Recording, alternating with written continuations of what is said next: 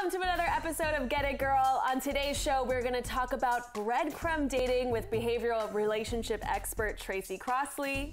And on the couch today, we have two fierce women, Paulina Chavez, the star of Netflix's upcoming multicam Latinx comedy series, co-created by Mario Lopez. Very exciting. And we also have Charlotte Larsen, the Australian producer of Auckward Love. So do not go anywhere because Get It Girl is about to start.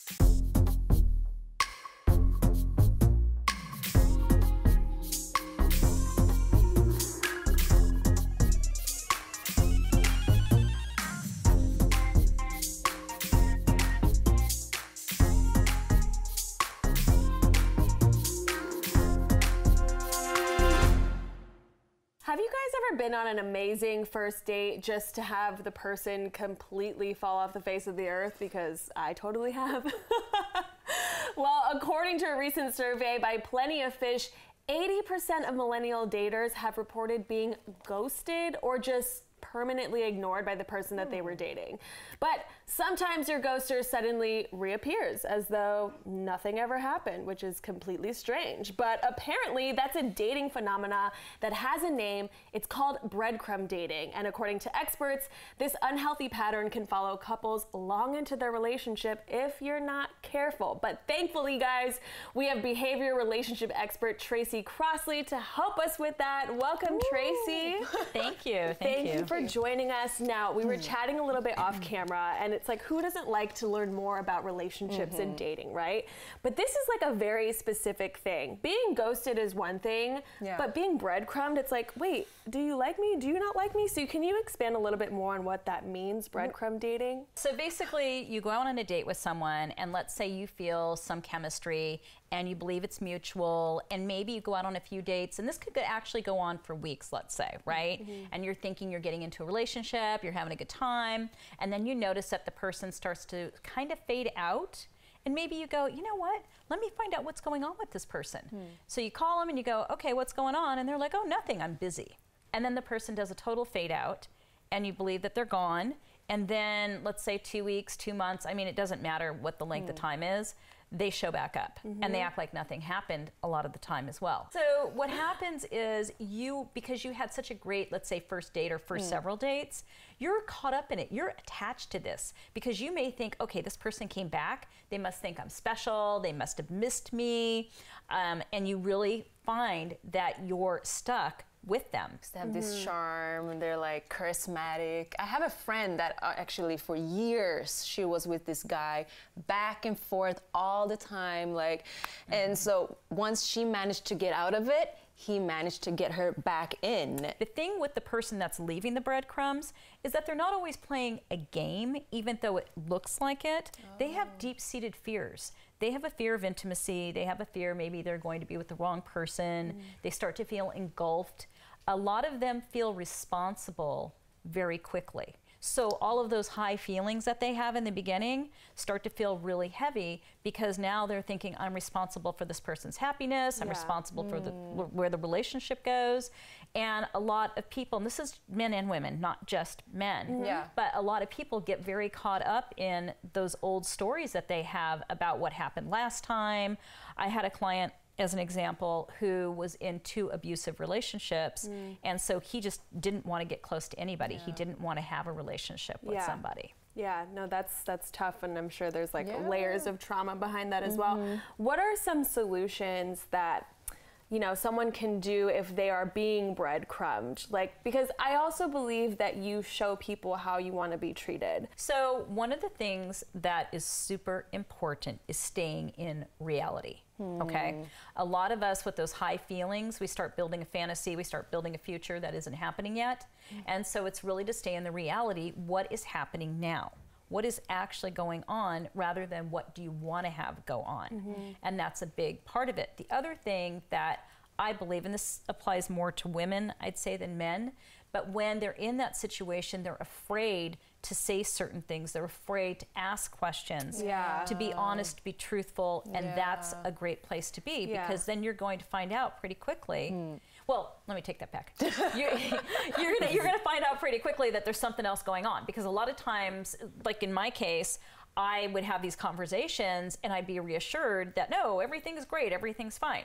But you have to be able to trust your instinct that no, everything isn't fine, and you have to take yourself in hand and do something hard, which is to stop being in this situation. It's so hard, and I wish we could have a whole hour special to talk to you because I have so many more questions. But you guys, this is our time with Tracey. Thank you again so much for coming. How can people find you online or get some more tips from you?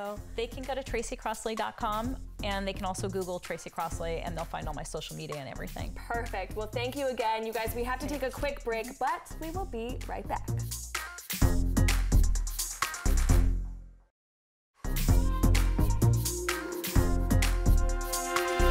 Our next guest is a total powerhouse. She's a young age and has been featured in several TV shows and films, and now she's the star on a Netflix show about a rocket scientist teenager Latina that gets the chance to work at NASA. How cool is that? Please welcome Paulina Chavez. Welcome. Wow, you are girl. So cute.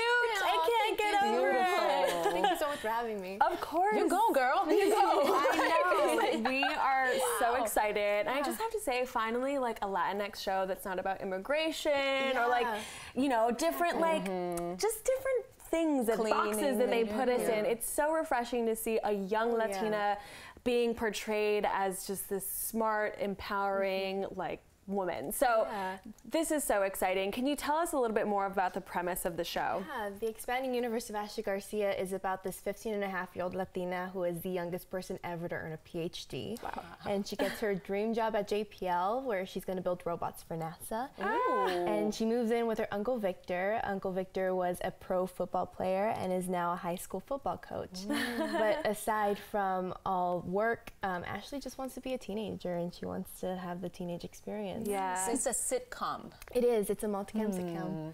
So are there any parallels between your character and you in real life? Oh my God, yeah. We both have overprotective moms. What Latina doesn't, honestly? Love you, Mom. But I mean, Ashley Garcia, she worked hard in getting her degree and getting her job, and now she's focusing on her life. Same with me. I was homeschooled at 8th grade, and I was working hard and taking focus on my career.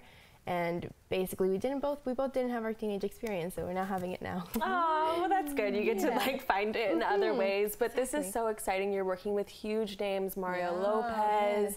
I know you've worked with Eva Longoria as well. So what like lessons have you learned from both of those people who have had long-standing roles in the entertainment industry? Always being humble. They're so humble and loving for everybody. They just bring good energy to the set. It's wonderful. That's amazing. So you've been acting since you were, because you're very young. So when did you start? How was your process? So, I started when I was in 2nd grade. I think I was 7 years old. I started at the drama club in the school, elementary school.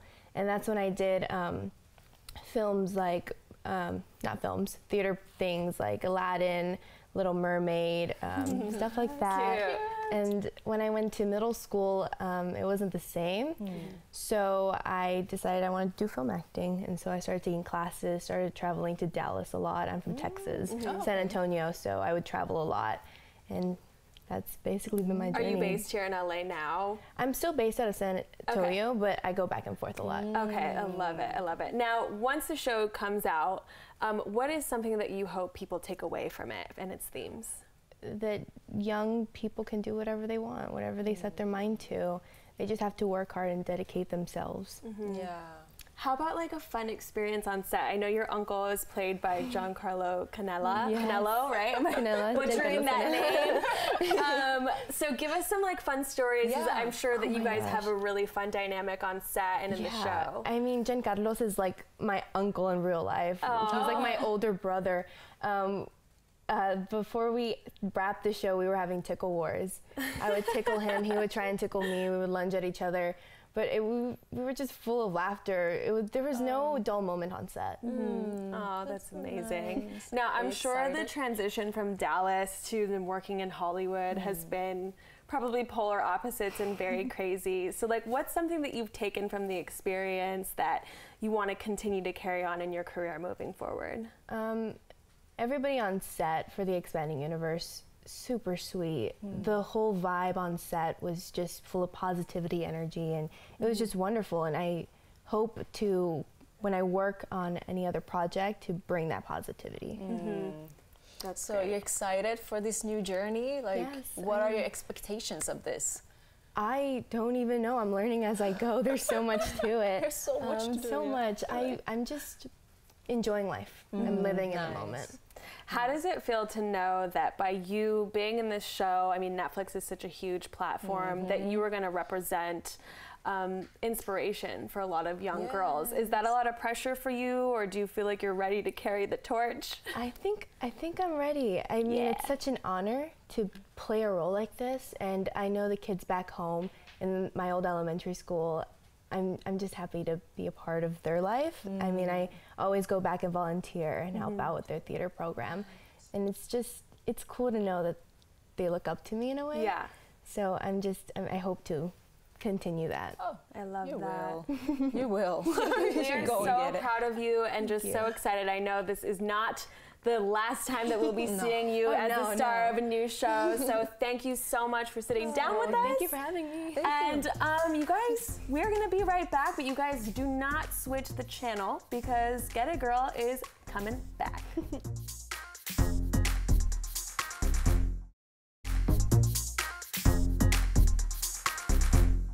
Film producer Charlotte Larsen might be from down under, but she is quickly rising to the top. The New Zealand-born and Los Angeles-based producer and actress is best known for her work as an executive producer for the New Zealand hit series Auckward Love. And today, she is here with us. Charlotte, how are you? I'm great, thank you. Amazing. Thank you for joining us. Yes. So let's get into Auckward Love a little bit. Okay. What is this show about? Tell us about your journey as the executive producer on it. Yeah, so it started with Holly, she's one of the characters in the show. She created it, and it's just about 20-somethings trying to date in the city. Yeah. You know, like everyone's journey, you know, everyone in their 20s experiences that.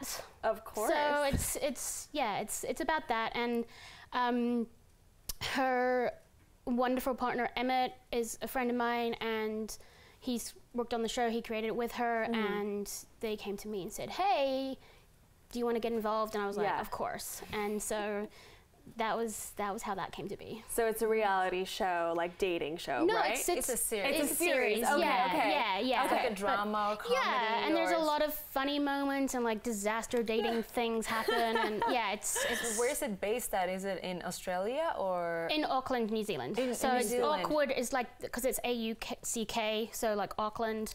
So it's kind of the play on. So it's, you know, because dating is awkward. So it's, it's that play on the word. funny. Yeah. So what was your experience like as the executive producer? I know like here in Hollywood, women tend to have a hard time getting behind the camera or being recognized for being behind the camera. Is it same over there in New Zealand, or are there more opportunities for women? I think it's a little better in New Zealand, where, you know, we're a very liberal country. We were the first country in the world to give women the vote. Yeah. So they're like, you know, Go women, yeah, girl power. totally. So yeah, it is easier maybe in New Zealand than here, but you know, everywhere it's, you know, it's growing. easy. So Yeah. we're, you know, Of course. we're all for that. Of course. Love that. And how about the transition then from living over there to moving here? What work are you doing here in Los Angeles? Well, I moved over here nearly 9 years ago now, Okay. to attend Stella Adler Acting Academy, and that was my reason. Yeah. And I ended up staying, and it's been so much fun. I just recently graduated from the acting school. Congratulations. Thank you. Yes, So yes. you act and direct. I do. What act do and you produce, prefer doing? Acting or directing? Acting is my creative side. I love delving into characters and being other people. I just played in my graduation production in a play. I did a production of The Birthday Party by Harold Pinter, and I played an Irish sidekick hitman Oh my gosh. So I was What a character. Yeah, I was in drag and, you know, wearing a suit, and I was like, Oh my God. did the Irish accent and everything. I was gonna say, how did you pull off the Irish accent? Because that's hard. But you were born you grew up in England. I grew up in England, yeah. So my accent's like everywhere, all over the place. So I can pull off anything, and they're like, okay, that works. That's so funny. Yeah, so acting is great because I get to be these weird characters, or you know, I get to explore people and characters and traits of human beings that I don't have. I'm like, yes, I can be this person, and that's great. But also the producing is great because I can use my analytical side of my brain, and I can organize, and I can kind of create projects, and it's great from seeing it from a script and seeing it through the process, and then you finally see the production on the big screen or the little screen, and I think that's so fascinating. What would you say is the hardest part about getting like a show off the ground from a producer standpoint? Because, you know, we see the final product and we're like, that was great, or we bash it and we're like, that was horrible, and people don't realize how difficult it is to produce anything. So from your experience, what would you say is the hardest part, and maybe the most beneficial part too? I think the hardest part is the initial starting it off, trying to find the money, trying to find everything coming together. Yeah, if anyone has any. Yeah. Well, I can do things with it. Just get your Cash App on. I have many projects, let me know. Thank you, Charlotte, for being with us today and sharing all. We wish you all the luck and trying to get that money. Lots of money, girl. Get that bag. I take PayPal. I take PayPal. And guys, we are taking a quick break, but we'll be right back.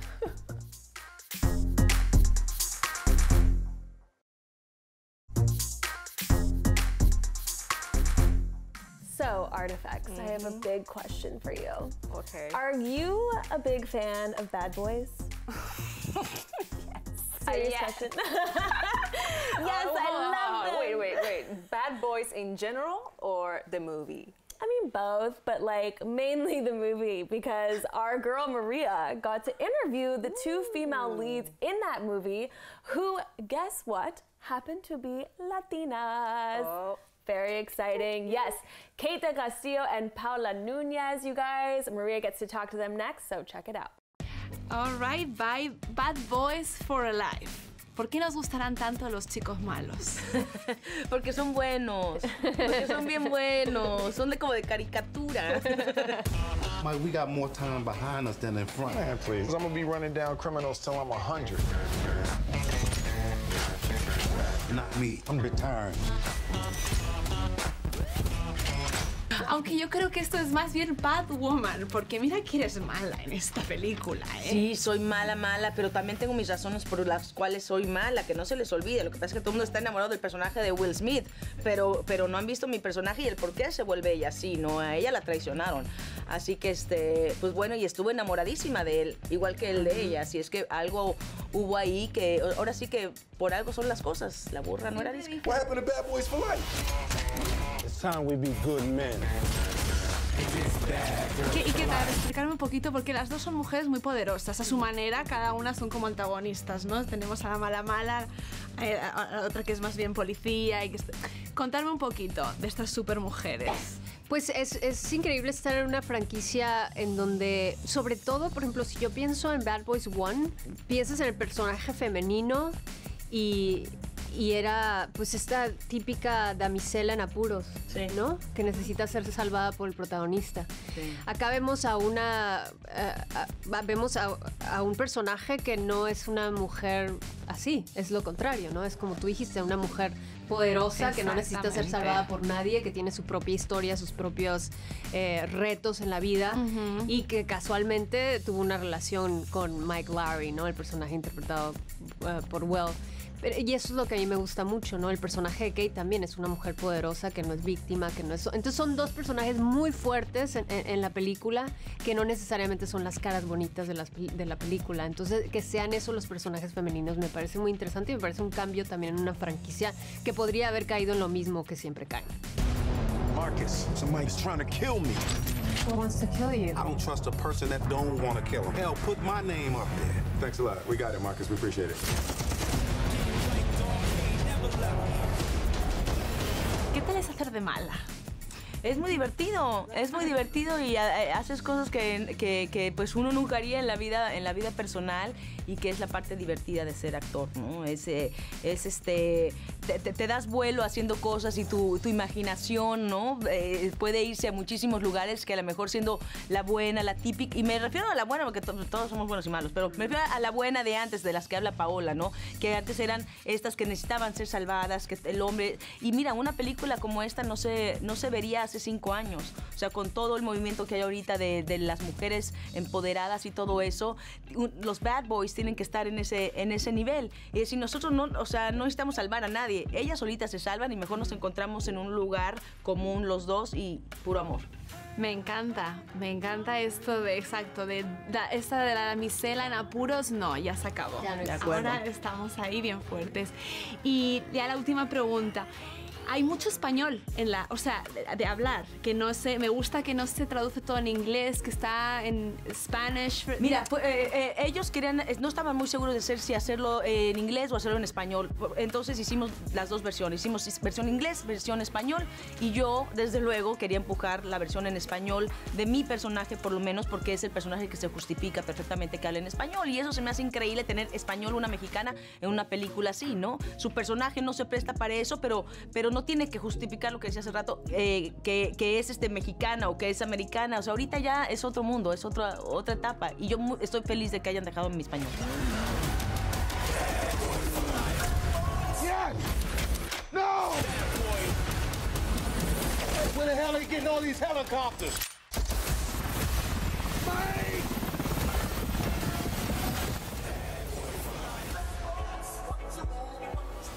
Guys, thank you so much for hanging out with Artifacts and myself. Do not forget to follow us at Get It Girl TV and at LA TV Network and send us questions, comments, I don't know, anything that we would like to see in the next show. But for now, we'll see you guys till next time. Bye.